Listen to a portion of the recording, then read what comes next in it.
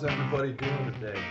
This is Lance Vinson. I'm one of the Western Directors for the FDSOA, and I'm here to talk to you today about a subject that's near and dear to my heart: the use of seatbelts while riding a fire apparatus.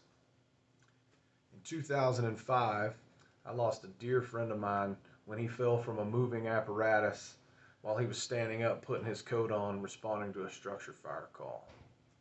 It's a type of pain, the type of loss that I hope none of you ever experience, and I hope your departments can stay away from. But we continue to kill and injure firefighters every year because of the non-compliance with seatbelt policies across the nation.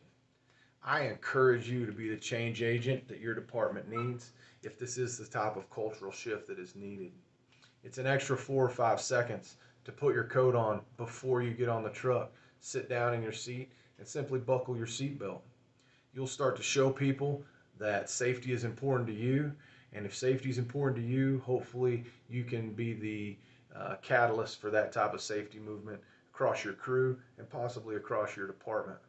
The type of pain that is associated with losing a member in the line of duty from such a preventable injury is something I hope none of you ever experience.